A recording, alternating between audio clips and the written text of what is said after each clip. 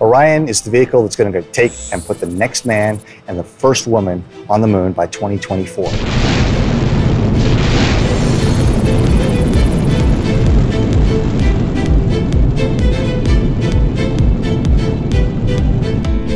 It's the vehicle that has to take us out of Earth's atmosphere, safely across the expanse of 250,000 miles to the moon, put us in a lunar orbit at the Gateway Space Station, and then sit there and wait while the astronauts go down to the lunar surface for the first time since 1972.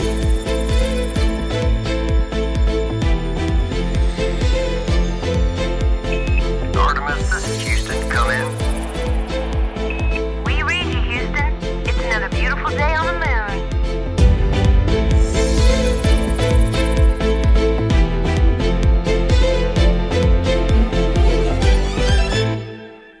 Then the astronauts are going to come back up to the Gateway, get on Orion, come back home, re-enter Earth's atmosphere, and Orion's going to be the ones going to be able to get us back safely on the ground. We have to come back from lunar return velocities, Mach 32, and dissipate all that energy. So that shape